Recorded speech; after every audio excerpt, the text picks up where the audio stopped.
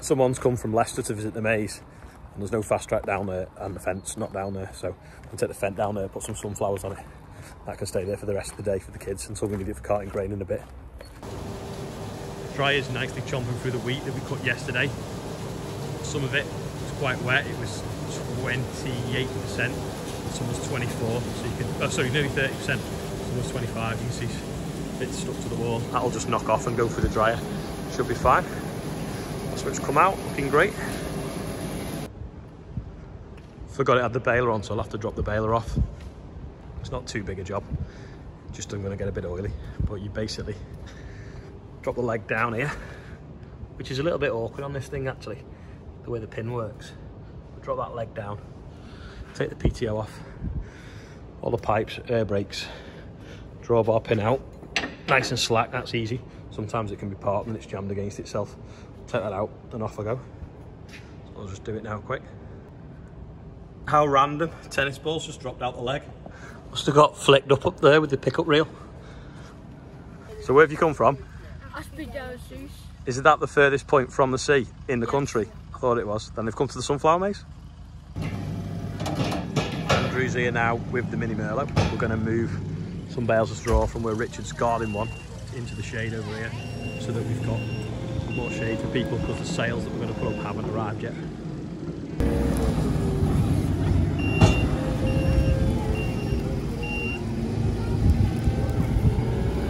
Just 2 seconds, I'm just going to put this away. Oh, go on.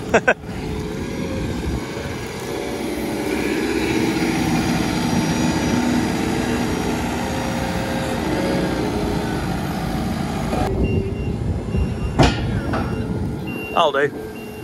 It's better. In the shade now, everyone's melting. There you go.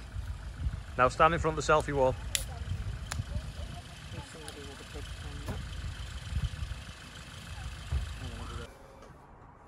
Just brought the 724 back from the maze where it's been, kids have been looking at it. Anyway, someone was asking where this came from yesterday for holding the different bottles. Well, there you go. Got the header on the Merlot, take it across the road. Suppose there's a damaged fairies rub the plug a little bit. Got to cut this wheat here now, see what it's like. If it's good enough, we'll go into the rest of it, because the pigeons have been landing over there. Just brought the header across the road. This is where we're going to put all the straw. We've actually not brought any straw here yet, because it's all been sold straight away. But we're going to carry on tidying up, and then we're going to put rows of straw here under hay caps when we bale it. So we'll go and get the combine now, and we'll start cutting. It looks rubbish with that number plate on, doesn't it? One of the reasons the DVLA wouldn't let me put it on is it's kind of like a default position. So years ago, the first things on the road were tractors, and they all had really good number plates, like 1 initial and 2 letters or whatever, or 1 letter, 1 initial. Because after horses, they were the first things, tractors. So because of that, all their expensive reg plates, personalised reg plates, were on tractors. So people were buying tractors, taking the number plates off, and ending up with a cheap private reg. So the DVLA cottoned onto this and said you can't take a number plate off a tractor because it doesn't, anything that doesn't have an MOT, and that meant that then eventually the tractors got scrapped and they ended up with the number plates back, which they then took to auction and sold for a lot of money. So that same rule then makes it that you can't put a private number plate on a tractor unless it slips through the net. We were hoping it would, but it didn't. So I don't know whether everyone should email the DVLA and say it's not fair. I paid £399 for my 21 Lex. Why can't I put it on my combine, even if it's just on it forever and it never comes back off it? I still think it should be allowed to do it. Don't know whether you can see, but there's a stripe of brome there. So last year when we combined it, it obviously grabbed the brome out the edge of the field, and then it come out through a bit of the straw here, and then when it was baled it ended up underneath the row of straw, and that's why we got a patch of brome just there. So this year we're further over, so we'll probably end up with the brome even more into the field unless we get a chip. So all them weed seeds, we basically want them to grow before we sow the next crop. A little bit weedy in this corner as well. It's a little bit green in the tram lines, but it'll all mix in. The rest not so bad. On the top of the hill here, this is quite clayey ground. It's not yielding too bad. It's not all yielding that though. But this is the ripest, which is a little bit confusing because normally the heavy ground hangs on a bit longer when we get dry weather. The lighter soil at the bottom of the hill, that's more green. So I'm a bit confused by what's going on here. Anyway, it's gobbling it up nicely. There's the NHS sunflowers in front of us, and the wild oats. There's a few people walking around them at the moment, and there's the sunflower maze over there in the dust.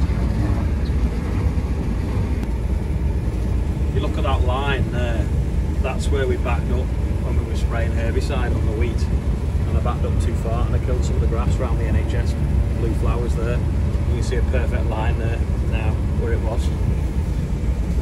Yeah, we're cutting along it there, like I say, it's all blue, and then there's the other field of sunflowers, and then there's the car park over there. There's the rest of the field. We're going to cut, the pigeons have been landing in the middle over there, eating it.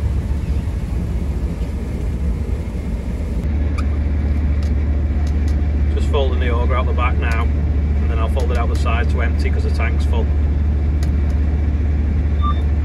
And then Adam can park on the grass there. Interestingly, when I come down this hill, it read 12.5 tonnes to the hectare, and this is the bit where I was stood when we did BBC Breakfast talking about the drought and looking at the cracks in the ground, and that's yielded really well because it was in clayey soil. All I can think about it being ripe on the clayey ground is when we got the dry weather and everything gave up, that didn't and kept growing, and then the light, sorry I'm just watching the auger in the mirror, and then the lighter ground stopped growing, got the rain and started again, and I think that could be why there's uneven in the ripening.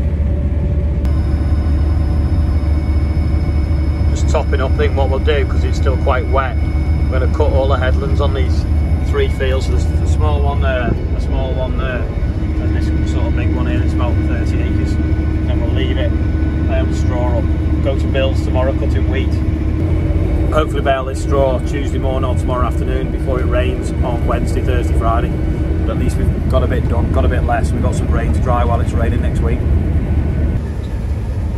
The last combine had a laser on that corner and you could press it and it'd steer along, and it was really handy on headlands and things. Anyway, I didn't put it on this one because it's got a better GPS, but because of the trees and different things, often you don't use the GPS on the outside. And it's times like this I wish I'd put the laser on, but you can get now a cab scanner that goes on the top up there and it scans the crop as well. I should have perhaps got one of them rather than the GPS, because then that would still work better on headlands instead I have to drive them by eye. There's that bit there again, like I say, that the pigeons are eating, so I might cut the headland and cut that bit just so they've got nowhere to land. Just stop now while I'm waiting for a trailer. If you look at the grain in my hand, you can see the shadow. Some of it's green and some of it's orange and some of it's like crunchy orange. So if I get a piece of crunchy orange now, hold that, Olivia. You get a piece of that. It's like crunches when I bite it, because that's ripe. But then we've got the odd one that's like milky, and that'll be, if we go over here we'll see. Yeah. Yeah. We've got some in the tram lines that are green. See with the light, probably not very well. But then we've also got some in the middle that haven't been run on by the sprayer, and they're totally white, and they're the ones that are ripe. See? So what we're doing anyway, like I say, we're going to cut it. We've got some to dry while it's raining next week, and hopefully get this straw baled as well, and just leave the middle of the field to ripen a bit more. Just waiting for a trailer at the moment. Just going to say how pleased I am with the header. It's got these belts on it, and so far I've not even had to adjust them yet. I think we've cut about 300-400 acres and they're still working as perfect. I've not had to change anything on the knife either, because I've not gobbled any soil or gobbled any stones up, because obviously it's been flexing perfectly. So yeah, really pleased with it. I've not bent any of these, even though you can't really because of the plastic. So that's pretty good. And there's the trailer. You see the patterns in the stubble where he went round the wet hole when he was drilling. Done the headlands now. I'm just going to go right through the middle.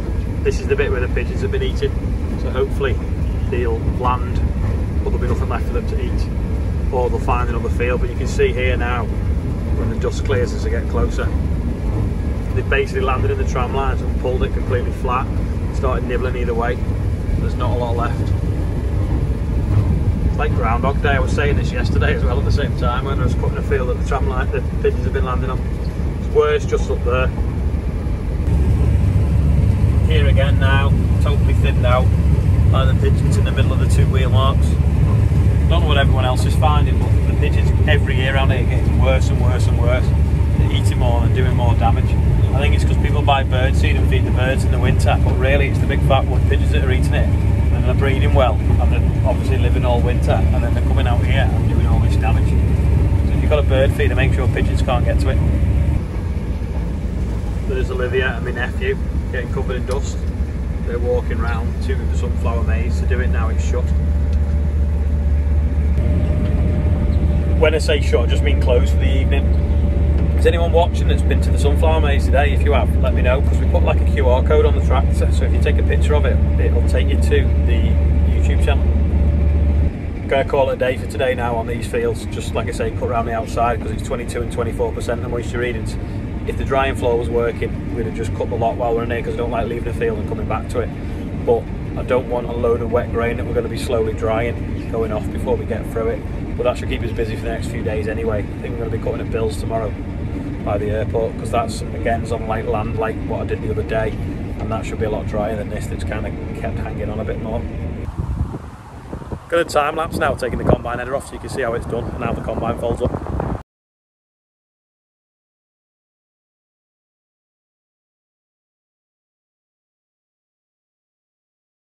Not sure if you can see behind, but the sunflowers are properly in bloom now. I'm just shutting the track up for the night, stop people coming down and mooching and pinching my picnic benches. Any Merlot job?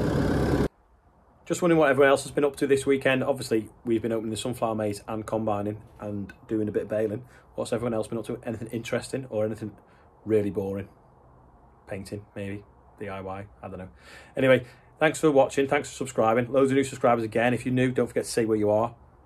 If you want to watch another video, it's over there. If you want to leave a comment, it's there.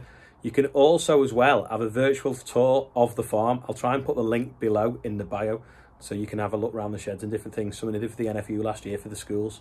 Anyway, I'll see you all tomorrow.